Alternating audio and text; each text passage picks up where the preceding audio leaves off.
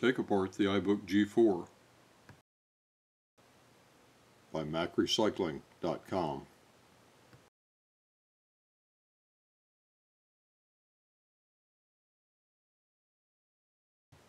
You will need the following tools to completely disassemble the iBook: a pair of needle nose pliers, a properly grounded ESD wrist strap, a small Phillips head and flathead screwdriver, a Torx driver with assorted sized heads, a black stick or two, and you will find a plastic pick will come in handy as well. The modem is secured by the two screws shown here. Remove the screws and lift up slightly on the modem, handling it by its edges, then pull the cable out of its connector.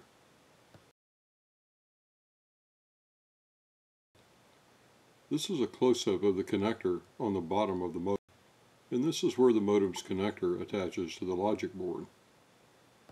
Next, remove the screws securing the I/O ports cover shown here. Remove the cover by gently pulling it away like so.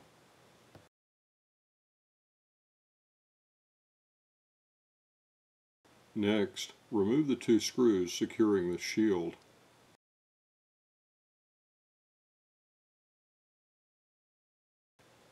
And pull the metal shield away like so.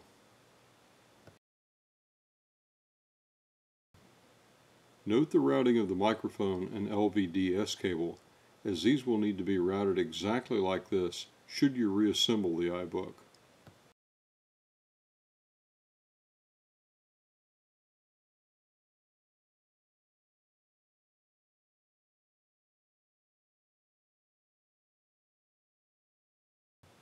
Lifting up on the black plastic tab, pull the LVDS cable up and away like so. Grasp the wires of the black microphone cable near the connector and gently lift it up as shown here.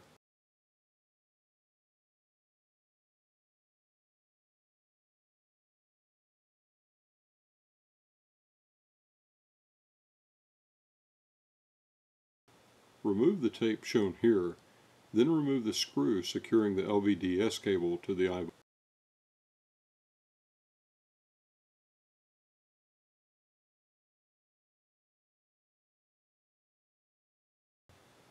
Don't forget to remove the small piece of shielding shown here.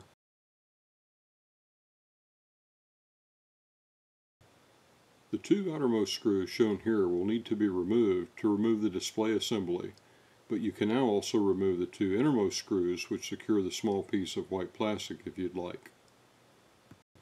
The inverter cable's connector is attached to the underside of the logic board as shown here.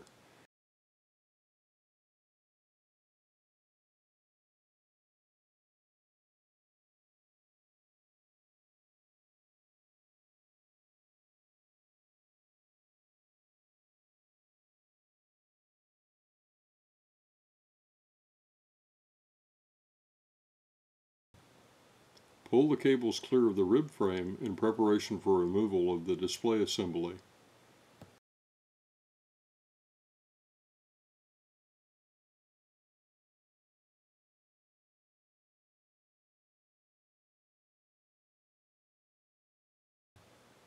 The display assembly can now be carefully lifted away.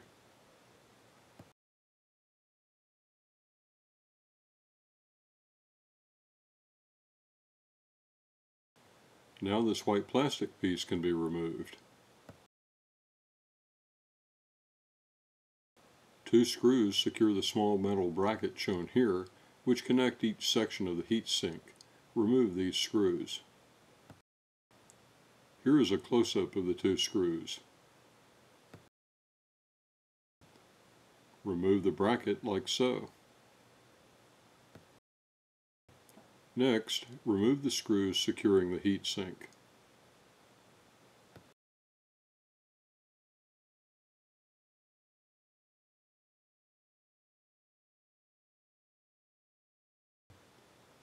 The heatsink can now be removed like so.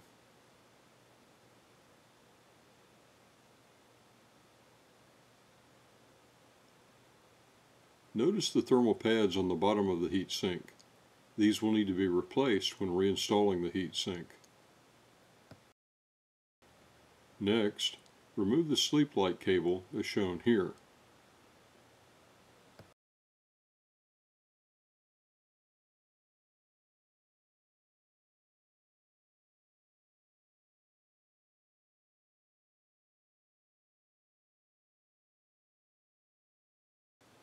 The hard drive cable can be pried up like so, then carefully slip through this opening to remove it.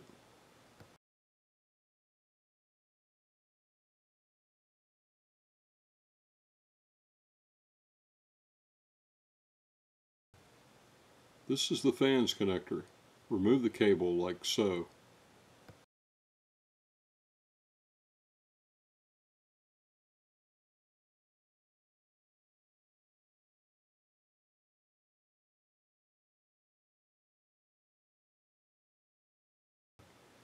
Remove the 3 screws shown here, as well as the one to the far left.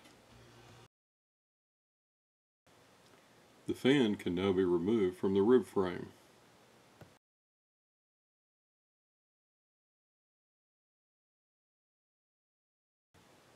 Remove all the screws securing the logic board to the rib frame.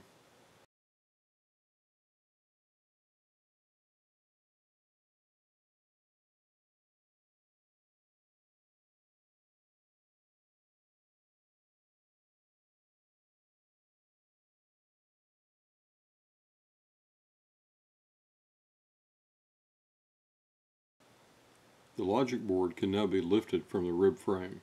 Be sure to immediately put the logic board in a static-proof bag to protect it from damage by electrostatic discharge.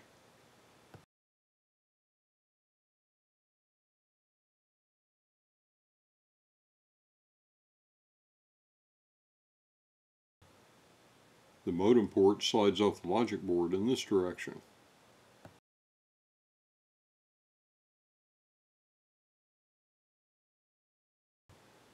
Gently apply pressure like so to remove the port.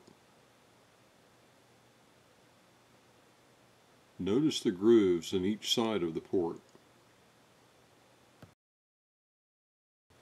The sleep light connector is secured to the rib frame by a single screw. Remove the screw indicated here. The sleep light can now be removed.